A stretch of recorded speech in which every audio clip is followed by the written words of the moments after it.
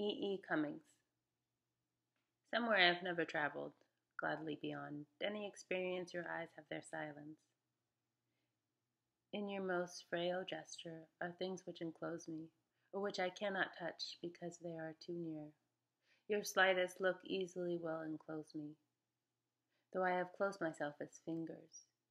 You open always, petal by petal myself as spring opens, touching skillfully, mysteriously, her first rose.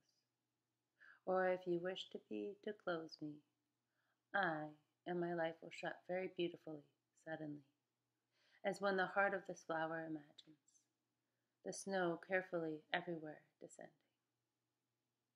Nothing which we are to perceive in this world equals the power of your intense fragility, whose texture compels me with the color of its countries, rendering death and forever with each breathing.